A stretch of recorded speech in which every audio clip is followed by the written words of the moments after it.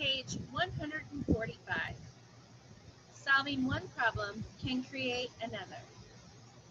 I look over the top of my sketchbook at Jason's mother standing alone. Before I can ask where Jason is, she opens the door and he comes into the waiting room, on his own. He has a new wheelchair with a joystick on the armrest.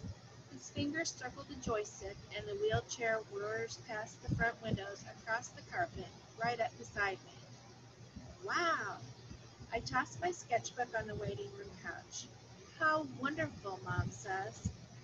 He never wanted a motorized chair before, Mrs. Morehouse smiles at Mom. But lately, he wants to do lots of things himself. He's even doing his hand exercises again.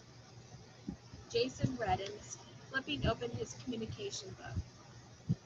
And since his birthday is this weekend, Mrs. Morehouse continues, his father and I knew this would be the perfect present for him. This is cool.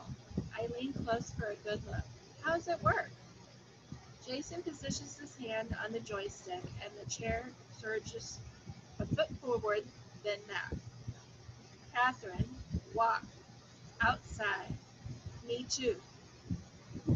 You want to take a walk outside? I glance at his mother. With me? Take my cell phone. She opens her purse. Call here if you need help. The phone number is on those business cards at the reception desk. The receptionist circles the phone number on the card, but even with the number, the cell phone, 2 blank cards, and a pencil in my pocket, I don't feel prepared. What if I can't help him?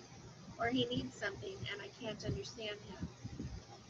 I hold the door open, and on his 4th try, Jason makes the turn around the door frame. All the way down the ramp, I hold my breath, repeating, slow, slow, in my head, like a prayer so he doesn't go too fast and tip or fall. At the bottom of the ramp, I let my breath go in a relieved, whew. Where to? Clusters of people stand near the shops and the brick sidewalks, looking too bumpy and uneven for a wheelchair. I wish I could take Jason to Elliot's Antiques and show him all the bottles and old things, but there's a long flight of stairs and the aisles are too narrow for a wheelchair. Water, Jason taps. You need a drink? Go to water. Between the buildings, waves glitter with sun diamonds. I scan the route for problems. Down the parking lot, watch out for broken tar and the sewer grate. Cross the street, easy. Go to the driveway at Otis's Hardware and use the little ramp to the curb. A sharp turn. Down the sidewalk in front of Coastal Marine Supply. Looks good from here. After that, smooth paths run all the way through the waterfront park. Home free. I glance back to the clinic. Mom and Mrs. Morehouse wave from the window. Okay, but we can't stay long. Your mom will be mad if you miss speech. Whatever. Speech. I walk beside his wheelchair and imitate the speech woman. Well, Jason, I guess your day stinks of... Footsteps pound behind us and 2 women jog by, one on each side of Jason and me. One of the women gives Jason a soft-eyed pity look. Watching the soles of their sneakers running away, I push my hands into my pockets, touching my pencil, the business card, and the flat-topped buttons of Jason's mother's cell phone. Maybe I shouldn't have agreed to go so far. As we reach the crosswalk, a car stops for us. I stare at the curls of the hair on the back of Jason's neck as we cross the street. An old couple stands at the curb, the woman hunting for something in her purse. Excuse me, I say. We need the ramp. Oh, sorry. The man glances at Jason's legs. They move on, the woman still searching her purse. I walk ahead on the sidewalk, kicking away pine cones and rocks and sticks so his chair won't get stuck on them. When I turn back, Jason's coming up behind me, his fingers resting in sharp angles on his communication book, his eyes fixed on the water. It's beautiful, isn't it? I say. He nods. More than. Awesome. What? What word means more than awesome? Yes. Looking across the sun-dazzled waves, I have no word. I think after awesome, you're done with words. Make card more than words. Even though we're blocking the sidewalk and people have to step on the grass to go around us, I take a blank card from my pocket and write more than words across the top. Searching for something to draw, not even the ocean seems enough. No, picture. In his book, the card stands out against the others. I've made it plain as a field of new stone. You're right, I say. This way, it could be anything you imagine. The air smells fishy, a green-brown, deep water smell. I choose the path winding along the shore, leading to a row of red-painted benches facing the ocean. Down the shoreline, a fishing boat pulls up to the dock at the seafood restaurant, and a man in a long white apron rushes down the gangplank to meet the boat. Side by side, Jason and I take up the whole path. A girl bumps my arm, rushing past us, walking two black poodles. Sorry, she says over her shoulder. I whisper to Jason. She's late for the dog show. Jason flashes me a grin. Maybe that bench by the wharf? Usually I love listening to the pilings creaking, purring boat motors, and the sharp meow of gulls. But today my ears are full of the sound of Jason's wheelchair and the silence of people who suddenly stop talking as we pass. A man meets my gaze. He smiles, but I can only nod back, unable to let go of the clench of my teeth. At the long town wharf, the seagull stands on twig legs, facing the wind, shaking his feathers dry.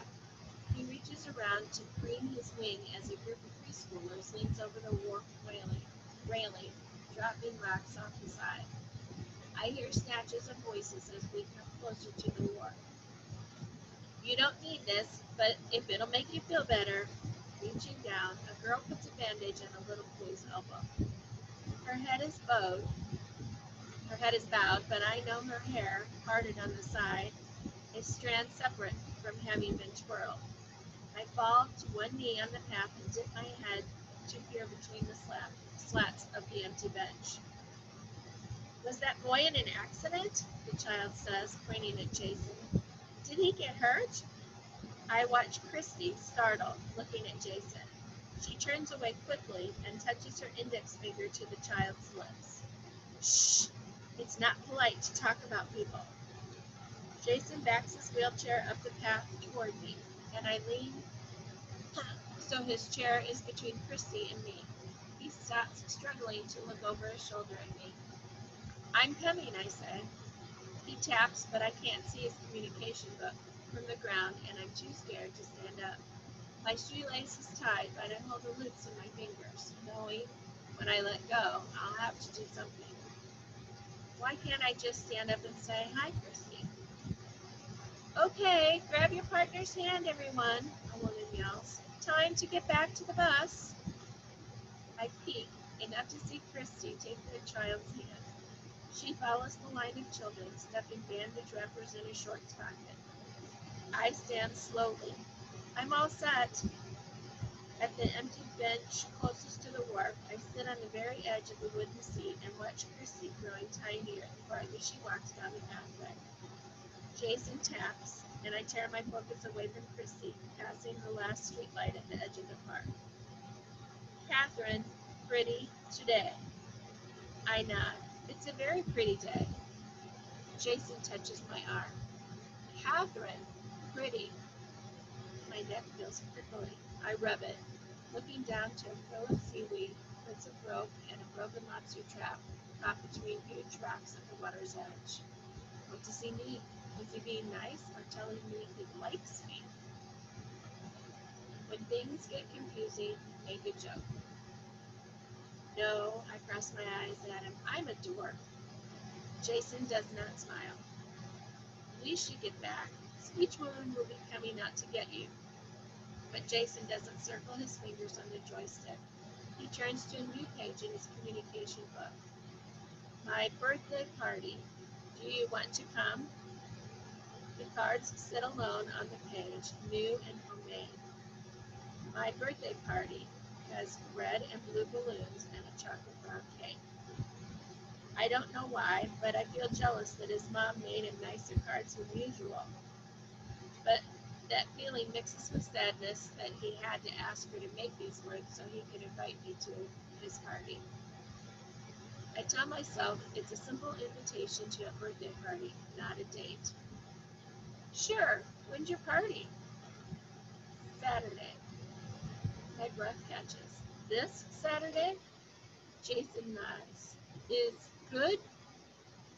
Yeah, it's great. No problem at all. Walking back to the clinic, a woman reading on the grass stares over the top of her book at Jason. I stare back. Even though I told Jason it was great that his party is Saturday, it's more than great. It solves everything. Almost.